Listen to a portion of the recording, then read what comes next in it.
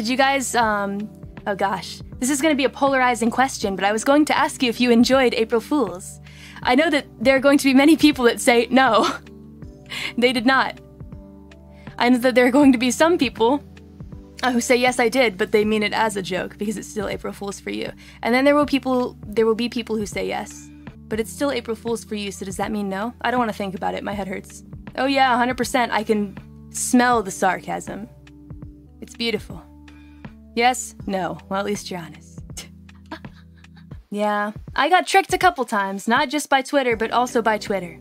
I mean by people on Twitter.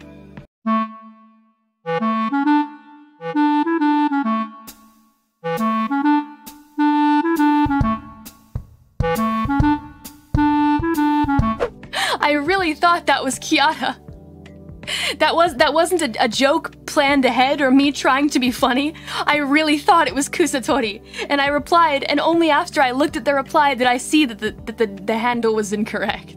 That was not a bit. It was not a goof. Though I think a lot of you probably know that. Yeah.